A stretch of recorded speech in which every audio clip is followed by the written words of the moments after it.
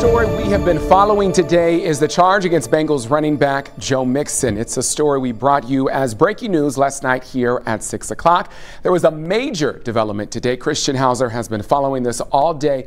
So Christian, catch us up to speed on all that went down in that courtroom today. Well, Kyle, I was in that courtroom this afternoon when the charge against Mixon was dropped, and it was done at the request of city prosecutors. Now, we just learned minutes ago that Cincinnati police sent me this information saying because Mixon is a high-profile person, the investigating officer should submit the case for review before filing any charges. Now, the investigating officer did not follow that directive and filed the charge anyways. Now, this goes on to say that today's dismissal will allow further investigation of the alleged incident.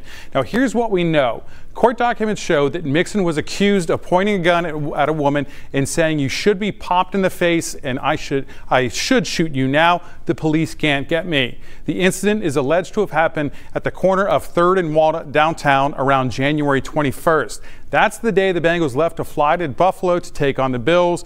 An arrest warrant was issued for Mixon yesterday, but it was never executed. Here's what prosecutor Amber Daniel told the judge as to why the charge needed to be dropped. We're requesting dismissal because we need additional investigation before we would move forward with this case. The Cincinnati Police Department were able to get in contact with the victim. She understands the need to dismiss this case and the potential that we could refile this at a later date. She does still want to go forward with this charge if we do decide to refile it.